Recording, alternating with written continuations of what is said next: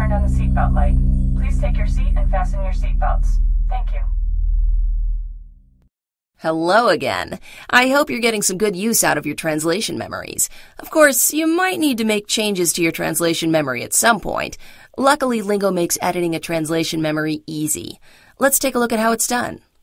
Select the Resources ribbon, click Edit TM, then select your translation memory. The translation memory editor opens.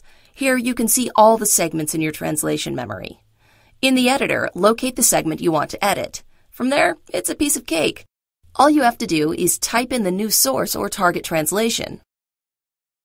Then save your work. Your translation will be updated the next time you use it. If you changed the source segment, Lingo will look for the new source instead of the old one.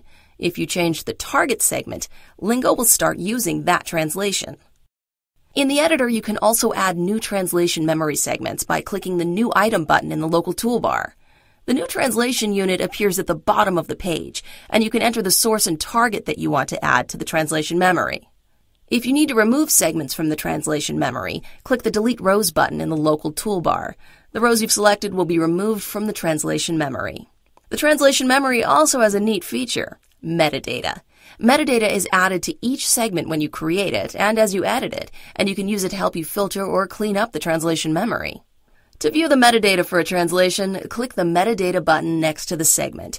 You can see all the information about that translation unit, when it was created, who last edited it, and what language each segment is in. You can even see information about the document, client, project, and domain. This information is gathered from the project the translation is part of. You can use any of this information to filter the translation memory. To do this, click the Filter button in the local toolbar. Then use the drop-downs to select the metadata you want to use as a filter. Let's say you want to find all the segments a certain translator worked on. You'd filter by creator, like this. Click OK. And now look at how many fewer segments appear in the editor. It's a lot easier to find segments with metadata filters. To reset the filters, click the Reset button, and you'll see all the segments again. You can also use metadata to find and replace in the translation memory. From the TM Cleanup drop-down in the local toolbar, select TM Find and Replace.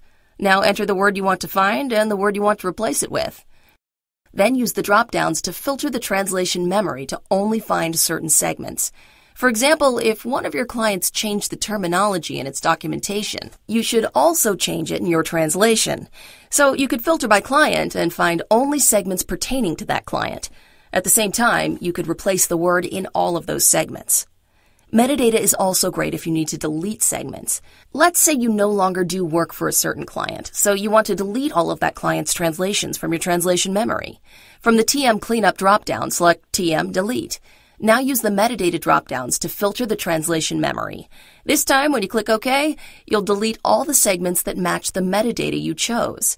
This is permanent, so be sure you made the right selections.